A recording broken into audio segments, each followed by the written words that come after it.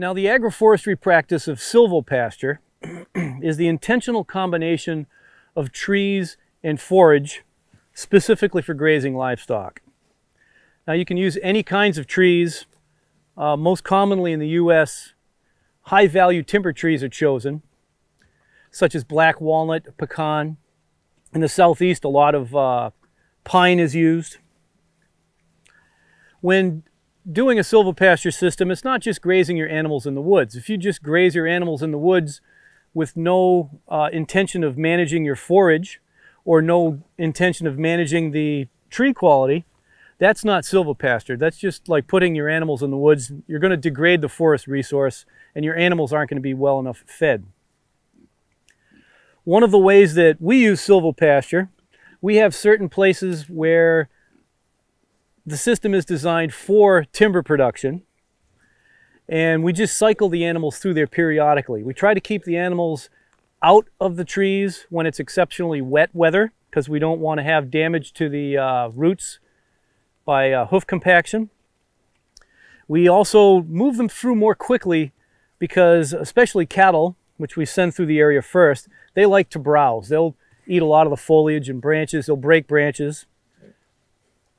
The pigs we tend to send in last as our cleanup crew, and we oftentimes have the pigs come in after we've harvested whatever the crop is. The pigs come in and get any fallen fruit that we've missed, or any pest-riddled fruit that's already fallen to the ground. There are other silvopasture systems that we've set up that are exclusively for the livestock, that the trees, shrubs, bushes, vines, canes, and the forage is all for the livestock to harvest, and we're in one of those spots right now. This whole system is not designed to be a human food direct consumption system. We don't harvest these nuts and feed them to people. We let these nuts ripen, fall off the trees, and we have some of the finest chestnut fattened pork that you can find anywhere. So pigs are only one component of our silvopasture systems.